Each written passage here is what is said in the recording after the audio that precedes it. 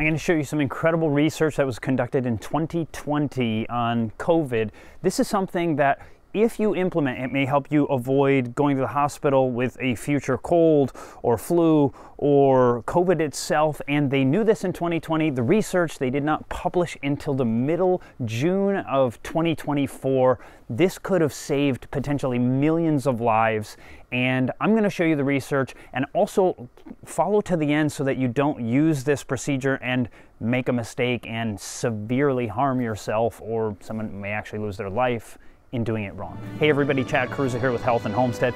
Now the research is specifically on something called nasal lavage or saline nasal irrigation. And you've probably seen this, maybe you've even tried it before. It can be done incredibly cheap, or you can do it the more expensive way. I'm going to show you how to do both, and once again show you how to potentially, in a future pandemic, they tell us it's coming, that this may also be something that will help you on a future pandemic. So let's look at the research. This is the study that was conducted in 2020. Research in the Ear, Nose, and Throat Journal reported on people who were prone to dangerous side effects of COVID.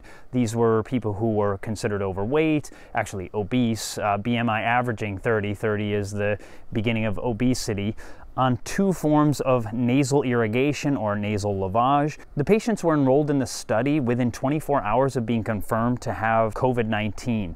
They were all 50 years old and above with the average age of 64, and they would have a saltwater mixture, the saline mixture, with either iodine or sodium bicarbonate, which we normally call baking soda, and they were asked to irrigate 2 times a day. And this is the result here, and this is amazing. So this is percent of severe outcomes in people aged greater than 50 with laboratory confirmed COVID-19. These are the CDC averages, and 9.5% of people who came down with COVID at the time were being hospitalized, and 1.5% at that time were dying, and according to the research in this report. And then in the nasal irrigation group, 1.3% of these people who were doing this nasal irrigation ended up going to the hospital, and exactly 0 died. And of those who actually stuck to the 2 times daily irrigation, 79.3% had 0 to 1 symptom with coming down with COVID, compared to 43.4% of those who irrigated less often. And those who took the intervention were 8.57 times less likely to be admitted to the hospital, and none died. Now this is incredible, and what boggles my mind, and you may say, okay, I understand peer review takes time, publishing takes time, I get that, no problem. But knowing this is a procedure that has nearly 0 amount of risk, nearly 0 side effects other than a little nasal, pressure sometimes, and yet it may have lowered people's chance of going to the hospital by 8.5 times. I mean, this is unbelievable. I mean, even if we didn't have the peer reviewed finalized, it could have been something that we knew had very little side effects. What if it worked? They could have just told people back in 2020, at least by 2021, and potentially saved countless millions of lives. I want to go into more research on how this may help avoid different diseases and future problems for you. It could change your life, and it's simple and cheap. A study was conducted on people with severe asthma and rhinosinusitis. They were asked to begin using a neti pot 1 to 2 times a day with salt water. They were surveyed at the beginning and then after 3 months. After 3 months of nasal saline irrigation, 88% of patients said their nasal symptoms improved, 62% said their chest symptoms improved, but 12% of the people had a worsening of symptoms. Later I'll share with you why some of them may have gotten worse. This is almost 90% of people with asthma having a lowering of symptoms. I grew up with asthma, I don't have it anymore. I can run and feel great at this age because I have a better diet than I did when I was younger. But for those of you who may still be struggling with asthma, this might be something that could be very beneficial to you. Here's a pilot study reported in the journal Scientific Reports. It was conducted on people within the first 48 hours of coming down with an upper respiratory tract infection. These are URTIs commonly in the research. And this randomized controlled trial had people either use saline nasal irrigation along with gargling 3 times a day or standard medical care. And the majority had rhinovirus and coronaviruses. Keep in mind, this is 2019 before COVID-19 was spreading. The word coronaviruses have been around, I don't know, since time immemorial. So you've had coronaviruses, but COVID-19 was a novel coronavirus, as you remember. But notice what we see. And a smaller percentage had enterovirus, influenza A, parainfluenza virus type 3, and metapneumovirus, which is HMPV. And in those who did the saline nasal irrigation and gargling, compared with the control group, they had significantly less days of runny nose, 1.8. These upper respiratory tract infections was lessened by 1.9 days, and blocked nose was lessened by 2.7 days, sneezing lowered by 1.5, cough was lowered by 2.4, and hoarse voice was lowered by 1.7 days, and most people use sea salt in this particular study. Now we're going to tell you how much to use in just a moment, but the point is, you may say, well, Chad, it didn't fully stop the disease. No, but what if you could have nearly 3 days of less symptoms in some of the issues of a cold that you have or some kind of sickness that you're going through from one of these various pathogens? And hey, that would be much nicer to feel better faster. You may, be able to get back to work sooner, or just be with your family, or not worry about being out in public, or to just simply feel better much more rapidly. What about something as simple as hay fever, which is called allergic rhinitis in the research? A meta-analysis was conducted looking at research on the impact of nasal saline irrigation and allergic rhinitis, commonly known as hay fever. And they found that nasal saline irrigation reduced the amount of medication people took for their hay fever by 62.1%. It lowered nasal irritation by 27.6%. It helped clear their mucus by 31%, and they had an improvement in quality of life by 27.8%. You may say, oh, Chad, that's just 30%, but hey, what if during allergy season you could at least feel 30% better roughly? I mean, it's something to feel better for, very cheap, almost no money at all once you own the little Neti pot or whatever you're using. But what about safety? Saline irrigation has been tested on people all the way down to infants and has been shown to be safe and effective with very few side effects, but talk to your doctor before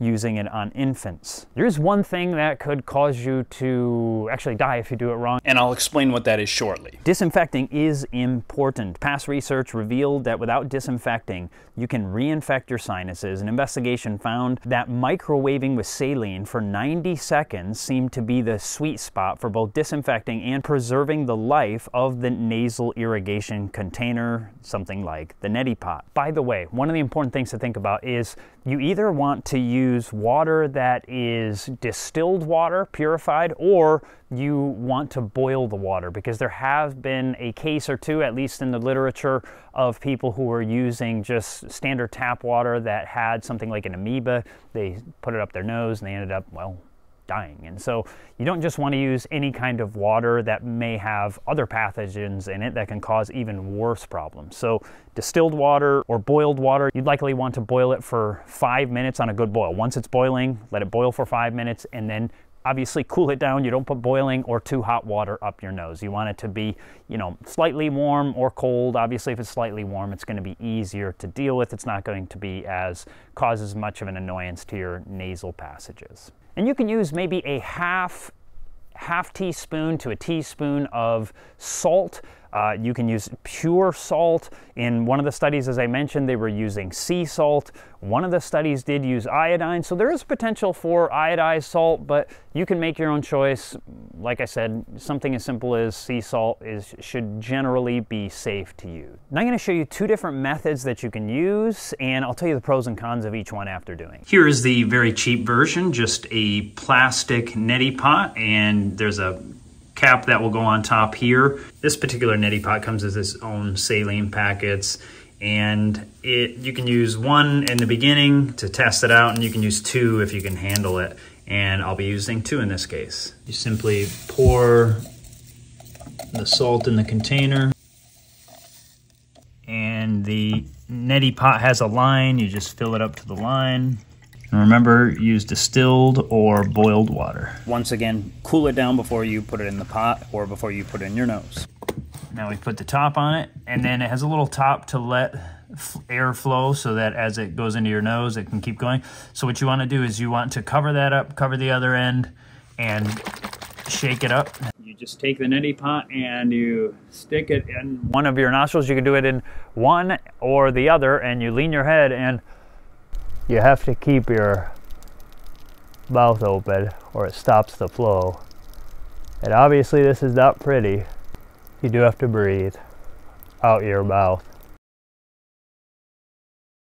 That's it. Now what I'll do is I'll go in the house and I will kind of clean up a little bit. And I typically, I'll lean over and it comes pouring out of my nose again afterward, and it's just the water there. Not very pleasant, but I'll show you the second method, and then I'll tell you the pros and cons of each one. Now I want to show you how to use the lavage, and then I'll give you kind of my experience with both different options. To use the lavage, you open up the top here. Now they have a little button. They want you to use these, and you can use them, but you have to buy them.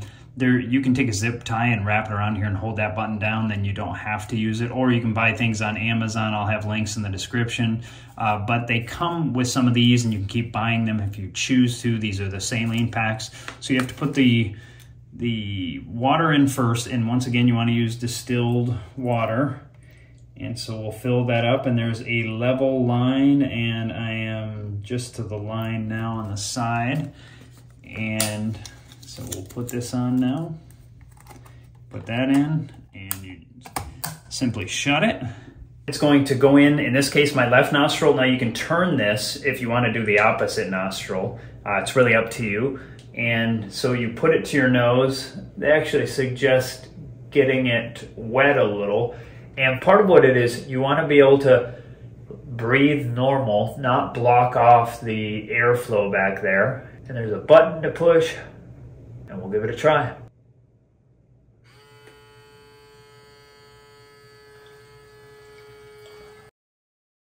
There, we're done. Now, it's relatively, I mean, you can see some debris in there. It's kind of gross. I should have told you, don't look. If you don't want to see this, don't look. But if you want to see, now if you're really sick, you'd see a ton of stuff floating around in there. There's a little bit in there. Not too bad because I'm not sick. But that's one of the interesting things. You can see what's inside of you. So it's pretty simple. You just push the button. And to me, afterward, as you can hear, I'm a little congested. I need to let a little more water out of my nose. But now I'll tell you kind of the pros and cons of each one. Now the neti pot is very cheap. You can get them for probably $7, $10, $50. You can get a ceramic one, which I would actually suggest because ceramic ones are probably going to last longer. It's easier to put them in a microwave. You can put a plastic one in the microwave to disinfect it, but you probably feel better about microwaving a ceramic one. So that's what that sounds like a great option. I'll have a link down in the description for that. I'll probably get one of those myself.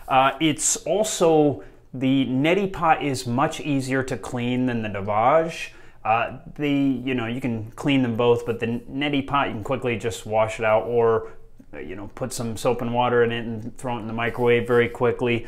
And but the lavage, I think if you have two people in the house, husband and wife, or two people living together like that, if somebody was really sick, the lavage is easier to use in the sense of you don't have to have your head cocked for, I don't know, a minute or two to the side. It can be, if you were really weak and tired, that'd be a little bit more difficult, whereas the lavage, you can bring it to your husband and wife in bed, or your child in bed, put it to their nose. You do have to make sure to let the air, if you have your mouth open, to let the air flow through. If you don't, it can kind of drop down into the back of your throat. But you need to let the air flow through to the back of your mouth with your mouth open.